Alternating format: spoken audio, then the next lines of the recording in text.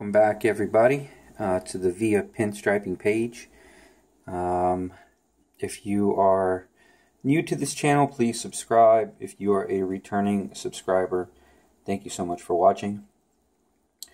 This is a skateboard deck that I just completed a couple nights ago. And it's sort of a scroll kind of mixed with some old school.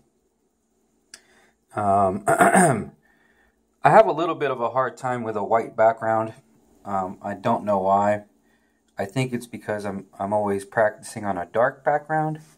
So for me to try to go from light to dark, it's a different challenge. So I got these skateboard decks. I ended up getting a black one, which I think some of y'all have seen, and I did a bunch of different colors on the black one. So I decided to keep this one white and not do anything with it and just try to do a design over that. And I just kind of wanted to talk about like how interesting it is that I do these designs and I do this stuff because I enjoy it. You know, I have a regular job, so I'm not like in need of money, but obviously money helps. It always helps just to ease bills and regular stuff. And I by no means was born into any sort of money. So I take care of everything by myself and for myself, as it should be, I believe. But I got finished with this and I posted it online.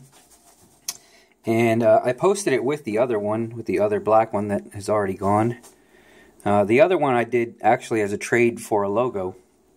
So there was some value in the other one to begin with. Actually, it was like a $350 logo. Maybe even more, I don't know. Because the guy's he said he's going to do quite a bit to the logo. But somebody immediately offered to purchase this one. And, you know, generally people don't like to talk about prices on what they do with their art. Because I guess value is kind of within the eye of the beholder. And but I just said, you know, $200, free shipping. Here in the U.S., because I still don't know how to price stuff. You know, I figured $200. I did a decent amount of work. It took me a few nights, maybe 4 nights, of letting the paint dry and taking my time and really thinking about colors and which way I'm going to go. But the guy jumped right on it.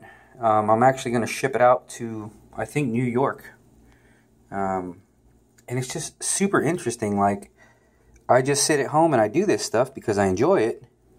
And I'm gaining like some monetary value out of it, and it blows my mind every time. And I'm always super appreciative that somebody would even be willing to buy this stuff. So thank you guys, and thanks y'all so much for watching, because I get a little bit of kickback from the videos too. I ain't gonna lie. So that's just I just wanted to discuss that stuff. So if you're getting into pinstriping and you're doing it just for fun, hell, you might make some money in the end. You know, it's not what I got into it for. It's not what I'm into it. Not what I'm doing this for now. But surprisingly, I get a little extra money here and there from it, and it helps. So yeah, I hope you like that.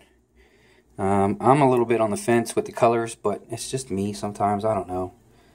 You know, you're your own worst critic, I guess. So don't feel bad if you do something and you don't much like it, because somebody might love it and want to buy it. You know, I didn't know. I didn't know somebody's going to buy this.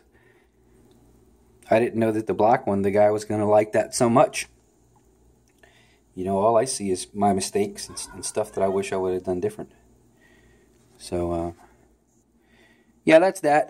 And thanks again for watching. Hit the subscribe button if you haven't. And I'll see you on the next video. Have a good day.